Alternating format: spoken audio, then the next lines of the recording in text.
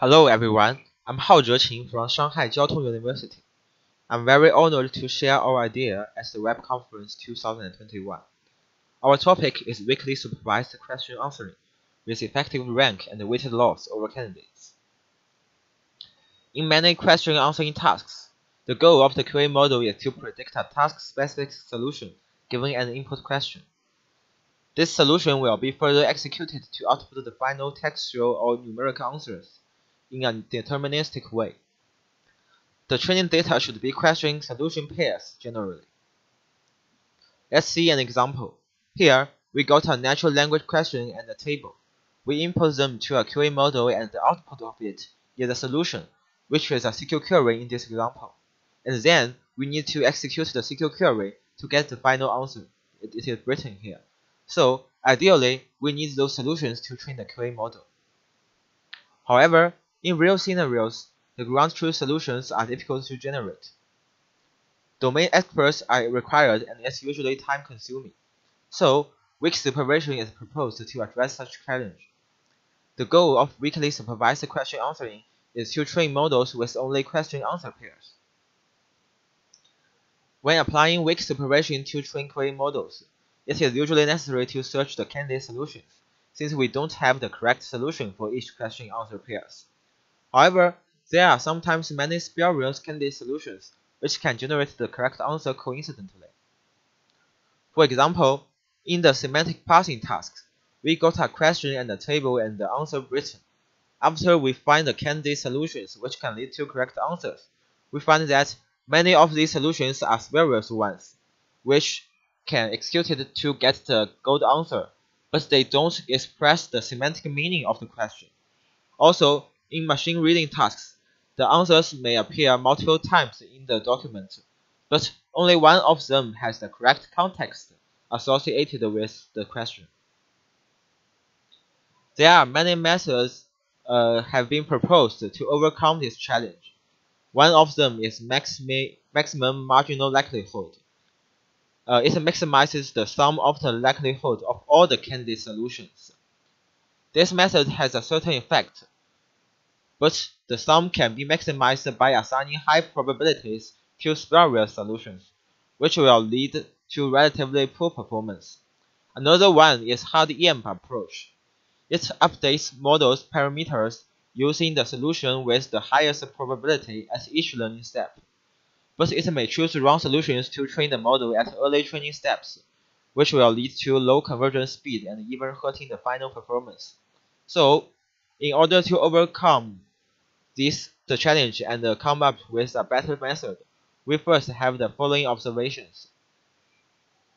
We find most spurious candidate solutions can be filtered with some simple heuristic rules or scores. We still have two examples. In the semantic parsing tasks, the correct SQL query covers more information in the question than the spurious ones, with exact matched tokens or semantic consistent operators.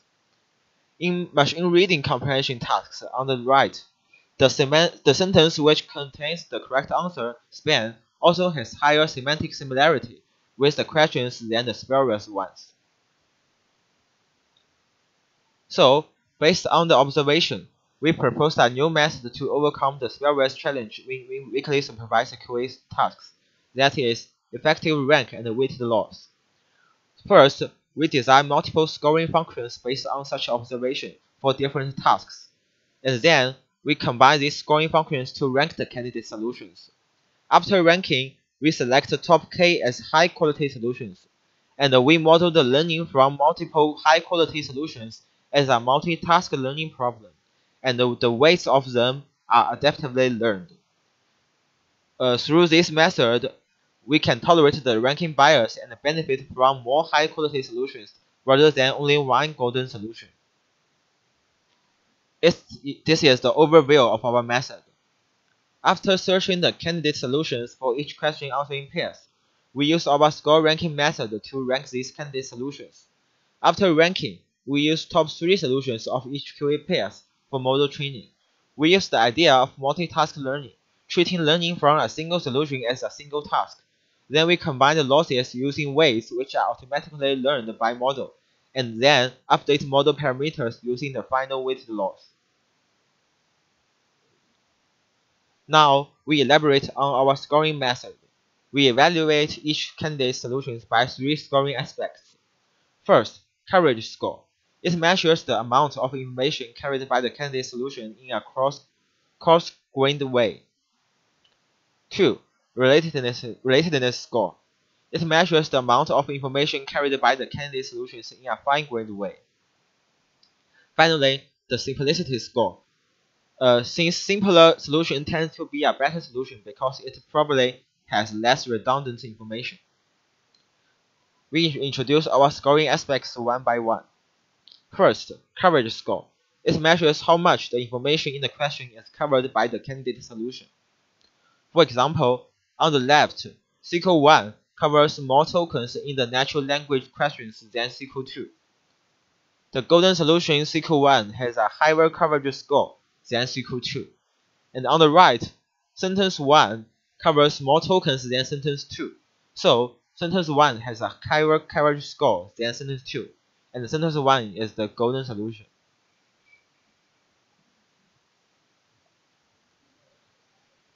Next one is relatedness score. It measures the semantic similarity or consistency. Here, we also have 2 examples. On the left, SQL1 has a greater than sign, which is related to more than in the question, and a less than sign, which is related to less than in the question. On the right, here, sentence 1 has the word husband, which is related to word marry in the questions. But sentence 2 didn't have this kind of word. Finally, the simplicity score. We find that if 2 candidate solutions have similar coverage score and the relatedness score, we argue that the simpler solution tends to be a better solution because it probably has less redundant information. The example shows that SQL2 has a redundant part in its query, so it has a less simplicity score.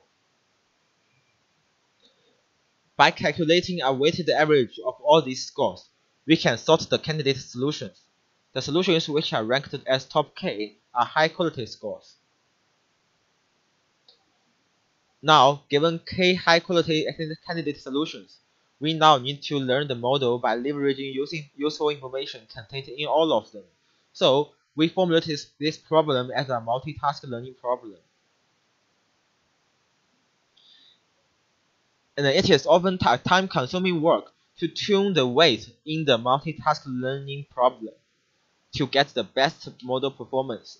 So, we have a new idea. We inspired by the method in CVPR 18.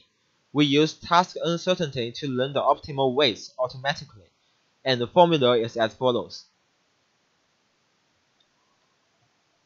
And that's all of our method. And then we evaluate our method on 3 datasets for 2 different QA tasks. Wiki-SQL for semantic parsing and natural QA and natural questions for machine reading comprehension. As is shown in the table, our method outperforms the state-of-the-art weakly-supervised method. We also conduct detailed analysis from different aspects to better understand our model and study how the model performs in response to varying the training settings. We got sensitive analysis on K, contribution analysis on scoring functions, and the convergence analysis compared with hard EM. First, sensitive analysis on K. We vary the amount of candidate solutions, that is K, used in model training. And the result is shown on the right. The performance of our model increases when we use more candidate solutions. This is because the ranking of candidate solutions could be biased, and the golden solution cannot always be ranked as top 1. So we use top 3 candidate solutions during our model training, and we get the best performance. Next is the contribution analysis of scoring functions. All the scoring functions will benefit the model performance as is shown in the table, and the most effective score function is coverage score. As we mentioned before, one weakness of the hard EM approach is that it will often use wrong solutions to train the model in early training steps, which will lead to low conversion speed and lead to poor performance. So we use same experiment settings to train the model using hard EM and our method separately. The result shows that thanks to the score ranking approach to filter the spurious candidate solutions, our method can achieve very high accuracy even at the first epoch. The result shows that we get the best performance at the seventh epoch, while the hard EM approach got its best performance at the ninth epoch, and the best performance of our method is better than hard EM's best performance. And thank you, that's all. If you have any questions, you can contact me by my email.